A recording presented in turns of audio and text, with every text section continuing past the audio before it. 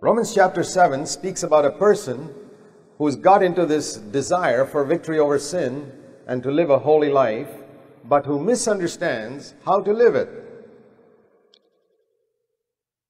He gets married. The picture is used here is of marriage. He's married. Instead of being married to Christ, he gets married to the law. And Romans chapter 7 is basically, in the first part anyway, speaking about being delivered from the law. Now, what does this mean in practical terms? In Romans 6, we saw about being married to the old man. Now, it speaks about being married to the law. And Romans 7:4 says you were made to die to the law through the body of Christ, that you might be married to another, him who is raised from the dead. So we can say here in Romans 6 and 7, we see three marriages. A marriage to the old man, a marriage to the law, and a marriage to Christ. There's a lot of difference. The old man is like a wicked husband who beats me and hammers me and turns me into a prostitute and destroys my life. And here is a wife who is battered and hammered by this wicked husband, longing for deliverance, and one day her husband dies. The old man is dead. Praise the Lord. He's born again. And now this believer is free to marry. But instead of marrying Christ, he makes a mistake and marries someone who looks like Christ. The law. The law is perfect. And it's very easy to mistake the law for Christ, because it demands righteousness. The law is not like the old man husband. He doesn't hammer you or beat you or do anything to trouble you. But the law demands perfect.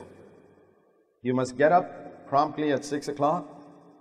You must cook the breakfast and have it ready on the table by 8 o'clock. Not 8:01, 8 o'clock. That's the law. Every part of the room must be of the house must be absolutely tidy. The shoes must be in the proper place. The clothes must be washed without any stain and ironed and kept. And the house must be spick and span. He never asks for anything evil. Now, how many of you sisters would be like to marry such a man who demands perfection in every area?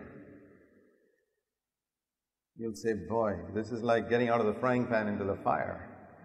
And he's a good man, but he's so demanding. He never asks for anything evil. But I can never measure up to his standards. And then you realize you married the wrong man. So what to do?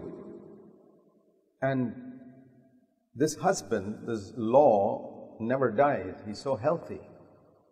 He doesn't have any blood pressure, diabetes, nothing. He's healthy and strong. He'll live forever because it's the law of God. So you give up all hope. I'm married to this man, and it says if the married man, verse 7, verse 2, is bound by law to her husband as long as he's alive, and he's going to live forever. That's what I think. And that's right. The law of God lives forever. And the woman gives up all hope. Then God does something else. He makes the woman die. That also breaks the marriage. You were made to die, verse 4. First time the old man, the husband, died. Now, you, the wife, you were made to die, and your relationship with the law is broken. And now you're raised up from the dead, and you're married. You can be married now to Christ. That is the third marriage, where Christ also is very demanding. He also says breakfast must be on the table at 8 o'clock, 8:01, not 8:01. Everything must be spick and span, the house must be clean, because Jesus' standards are not less than the standards of the law. It's more, actually. The law said, you shall not commit adultery. I say unto you that you shall not even lust in your heart. His standard is even higher. But there's a difference. He says, let's you and I do it together. We'll make breakfast together. Supposing you're one of those lazy wives who can have breakfast ready only by 1 o'clock in the afternoon or something like that. The Lord doesn't throw you out. He says, never mind. We'll work together.